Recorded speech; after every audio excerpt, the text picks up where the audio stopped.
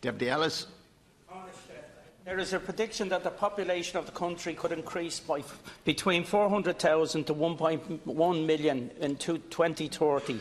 At present, the M50, especially at peak hours, resembles a large car park and is virtually, if not already, at its peak. Throughout Dublin, traffic congestion is now posing a real threat to economic development and growth.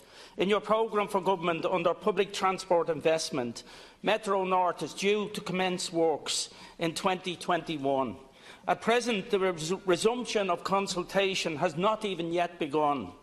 Could you outline when this will start, if it's still a priority, or if this project could be delivered in a faster timescale due to the imminent crisis that's approaching?